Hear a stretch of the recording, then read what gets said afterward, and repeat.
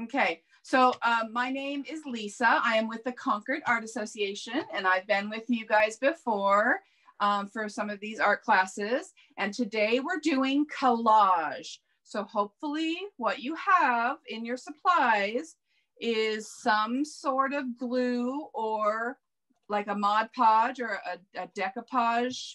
Hopefully you should have some scissors and a brush, a pencil. You should have the heads printed out that I gave everybody, okay?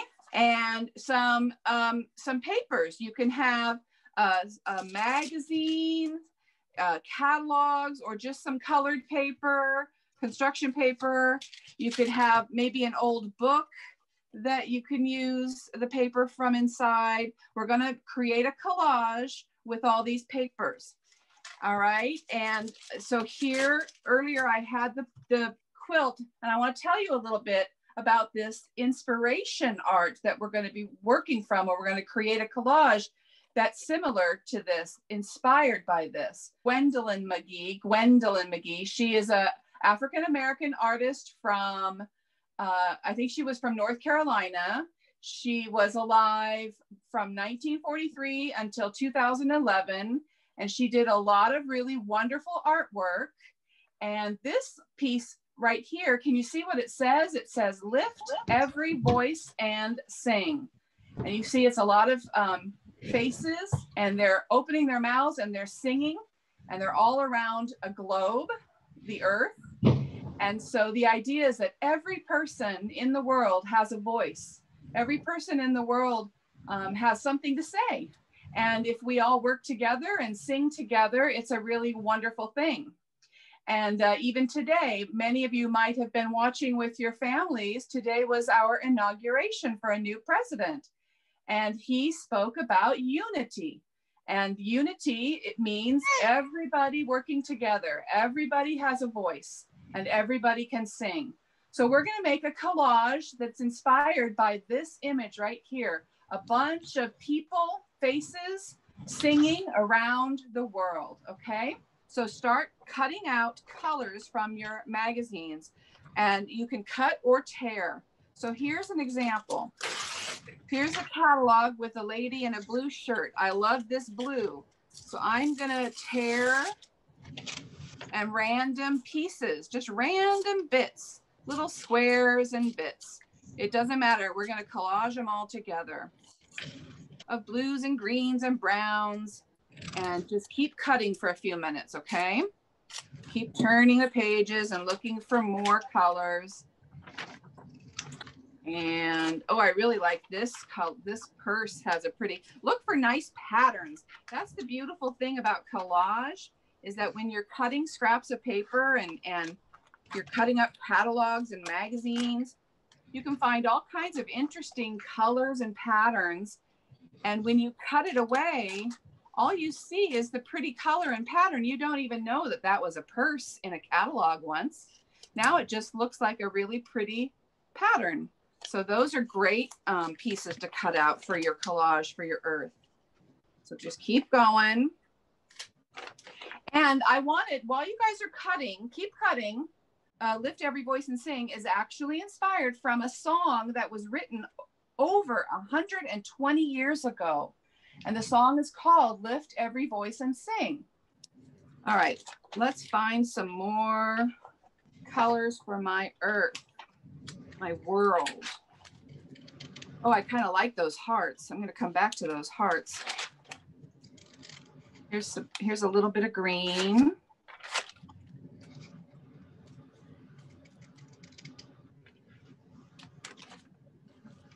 Here's another nice piece of green.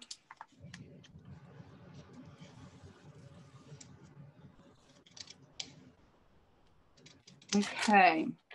Once you have a nice little pile of papers, I'm gonna get just one more right here. And we're gonna start arranging them in our circle to make something that looks a little bit like the world. And just overlap the pieces. Collage is meant to be a little bit messy. That's what makes it really fun. It's a little bit messy. So just arrange your pieces right inside your circle, or maybe take it right to the edge.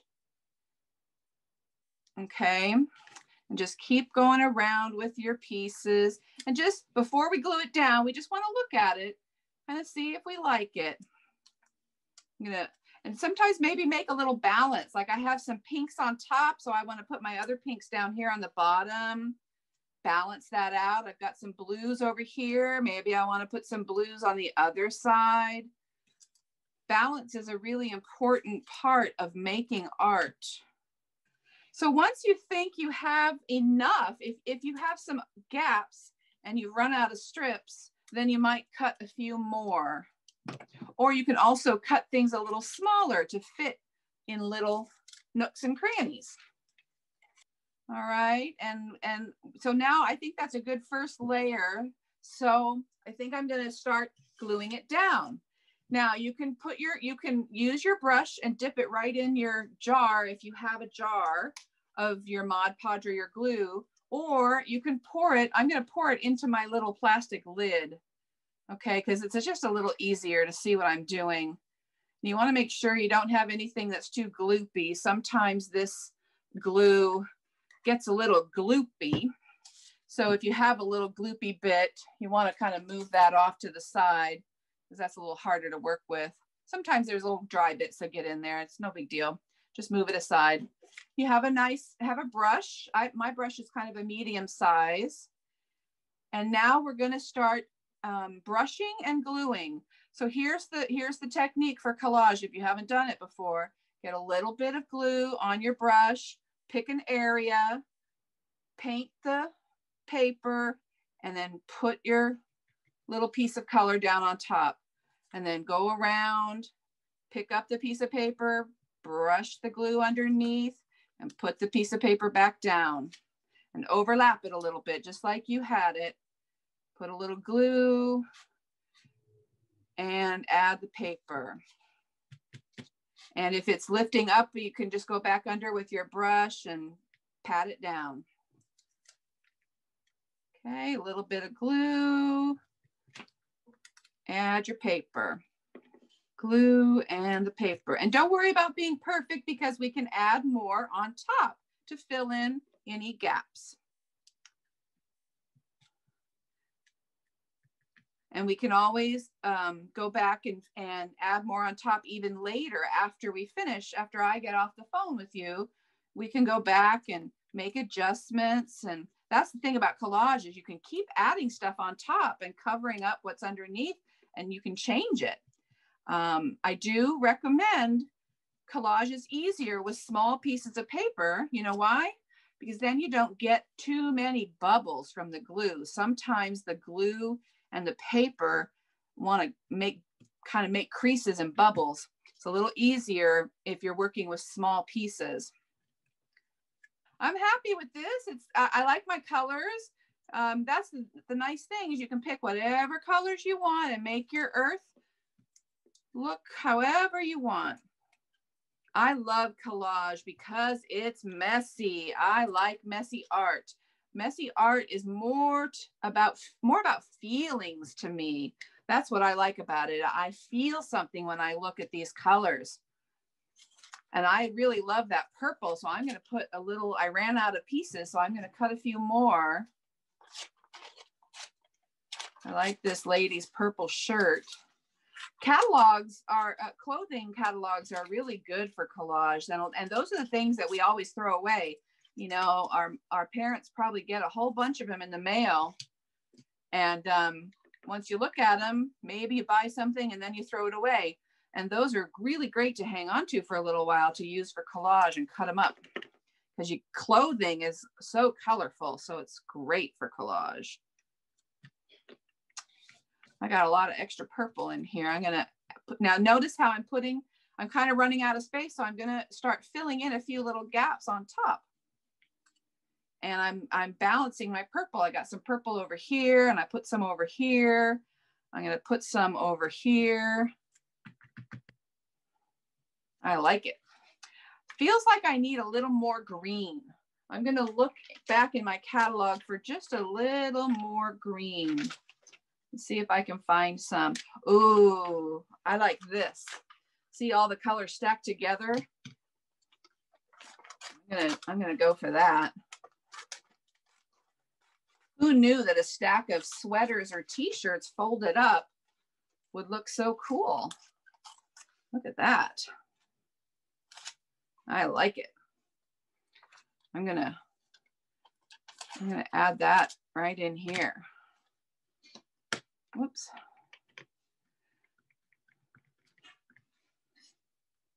The other tip with your glue or your Mod Podge is don't put too much on the plate. If you run out, then add a little bit more because you don't want it to dry out before you're ready to use it. So don't put too much out there.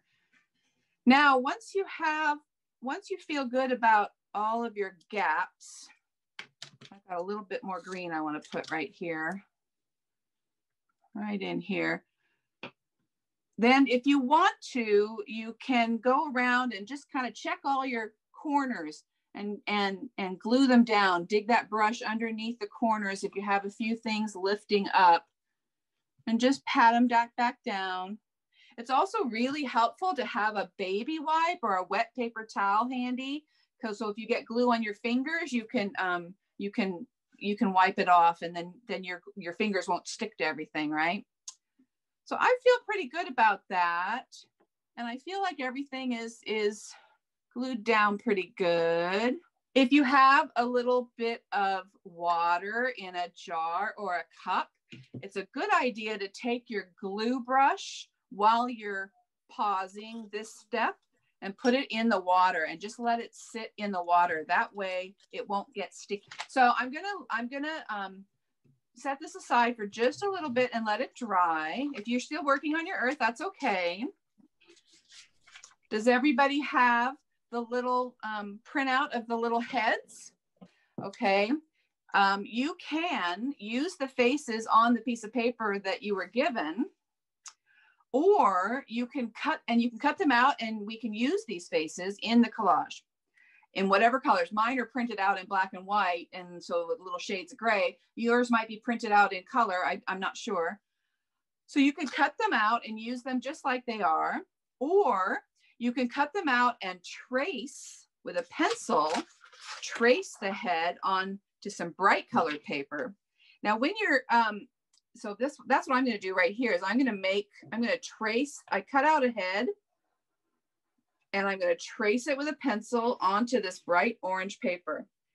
And here's what I want you to think about with all these faces. Who are these people in your life? Who are these people that you want to be singing together with all their voices? Maybe there's one face for everybody in your family. Maybe there's a face for all of your friends or all of your classmates, your neighbors. Or maybe it's just a face that represents all the different parts of the world. Maybe you have a face that represents different countries. So you get to decide what those faces mean to you. Now it's a little tricky to cut them out over here where the nose, it kind of takes a nice small pair of scissors and a little bit of patience to cut out the nose and the lips. So just be patient, go slow, and cut around those lines. And then you go under the chin and down to the neck. And I will show you one more technique for tracing. And maybe one of your grown-ups knows where they might keep this in the kitchen. If your mom or dad or any grown-ups in your house have parchment paper in the kitchen. It's just like aluminum foil or plastic wrap, and you use it with food. Parchment paper is what we use for baking in the oven, but it's also really cool for tracing and transferring. And you keep working on cutting out your heads, but I'm just going to show you this. I'm going to take my parchment paper, which is see-through, and I'm going to put it on top of the head. And I'm going to trace with my pencil around the outline of my head or my face. And I'm going to trace it nice and firm with the pencil and get a nice pencil mark on the parchment paper. Now, guess what? Parchment paper is non-stick, right? You use it in baking so the cookies don't stick to the pan when you bake your cookies, right, in the oven. So guess what? The pencil's not going to stick either. So you could take that, turn it over so the pencil is against a piece of paper, and you take your like a popsicle stick or a coin or even your thumbnail, and you rub the line. You rub that line. You hold the paper steady and you rub that line all the way around. And what you're doing is you're pushing that pencil line off the parchment paper and on to the pretty orange paper. And that is another way to trace and transfer. Look at that. Do you see that? My pencil line came, most of my pencil line, not all of it, but most of it came off the parchment paper, and I rubbed it right onto the orange paper, and now I can cut it out. Okay, so now just spend a few minutes tracing or cutting out faces and make them whatever colors you want. With collage, you can get wrapping paper, like gift wrapping paper for your birthday presents. And you can trace and cut out pieces from gift wrapping paper. You can collage with, like I said, magazines and junk mail, anything that has bright colors and interesting patterns. I love this. You know what this means? This, you also want to think about what it represents.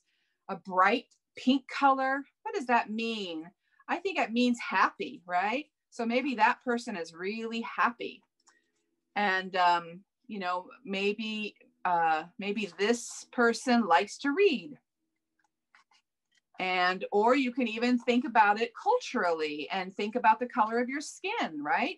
We all have different color skin, different tones, different shades. And so maybe that's what it represents, which I think is what the original artist was doing, right? She was representing people from all around the world with all different shades of skin, and they all have the same face and they all have the same voice. So there's my face cut out of a book page. So you can have as many faces as you want. You know, you can have 5 faces, maybe 10 faces, however many you think will fit. And turn them around, have some going this way and some going this way, right? And you want them to all be singing together. And start laying them around your paper, around the world, and deciding maybe you want them to overlap a little bit like this, or maybe you want them to be separate. You can turn them sideways, you could turn them upside down, whatever you want. Just make them singing all around the world. But again, I recommend that you place them on the page first before you glue them so you can see how you like it. Yeah, you always want to get permission before you cut up anything. Make sure that it's paper that is meant to be cut up. So you see, I have a lot of different colors here of bright paper. Maybe you have some different colors of paper too. What kind of song do you think all these people are singing together? Maybe it's your favorite song. Maybe it's a song that you listen to in the car when they're on the radio. I kind of like these two. No, I think now I can't decide. I think I like those two together, and I like the black and yellow together over here.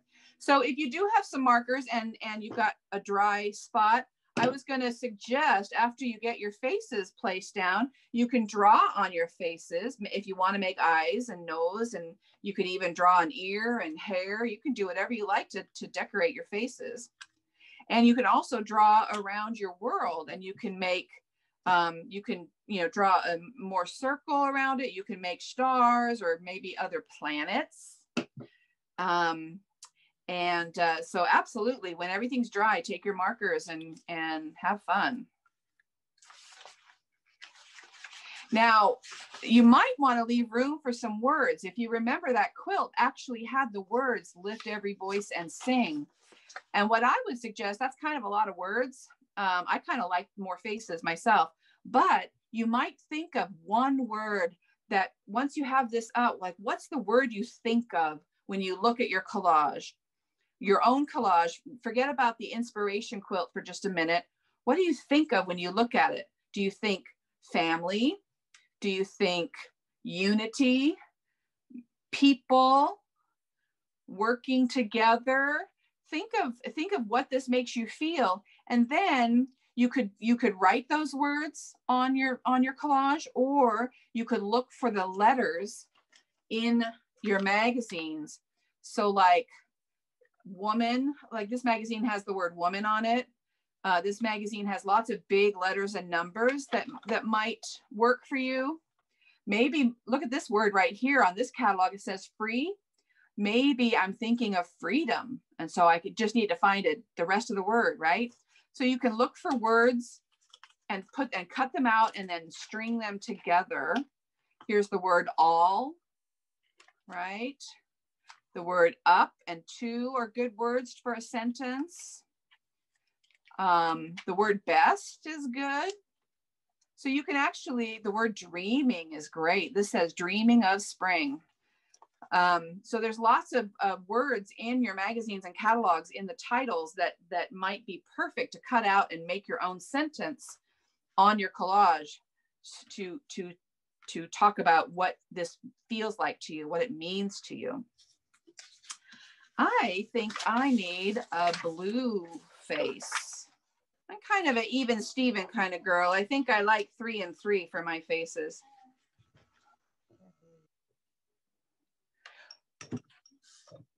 If your glue gets a little dry in your plate, you can just wet your brush and mix in a little teeny tiny few drops of water and mix it in with the white glue or the Mod Podge, and it'll get better. It'll be easier to work with.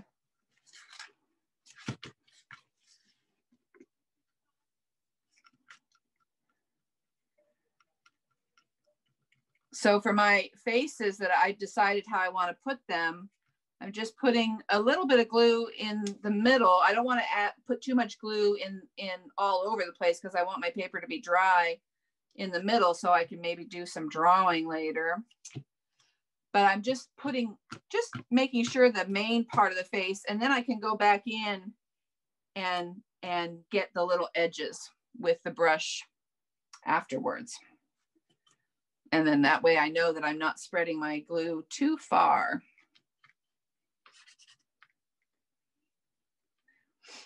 The other great tip is the end of your brush, instead of your fingertip to press it down, you brush the glue and then turn your brush over and use the tip of the handle to pat it down, and then you don't get glue on your fingers.